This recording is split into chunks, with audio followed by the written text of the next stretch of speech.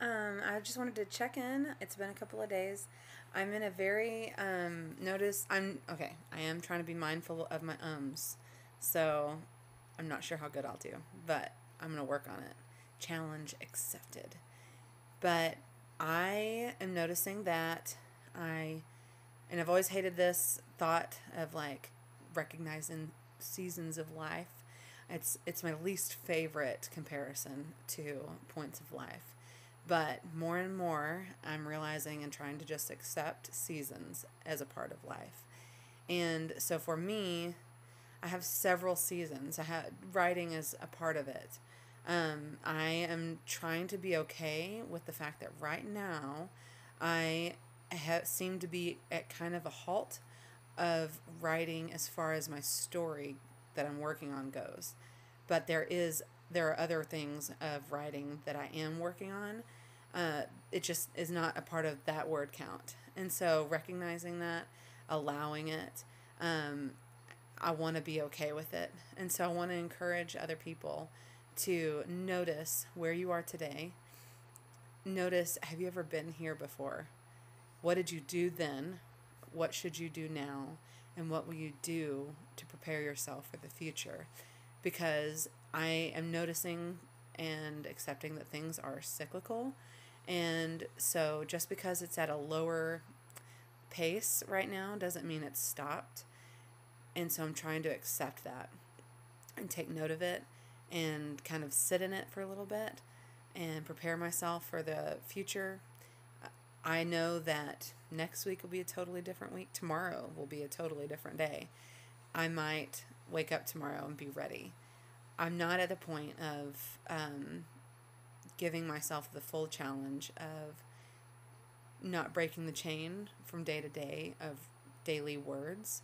I have just moved into the monthly word writing challenge part of my journey of writing. So I want to encourage you to kind of take note for yourself as a matter of self care so that in the future, when you get to a point and it just seems so unlike every other moment, maybe you could take a note and say, okay, no, this has happened before. What did I do then? What should I have done? Should I have done something differently? What can I do right now?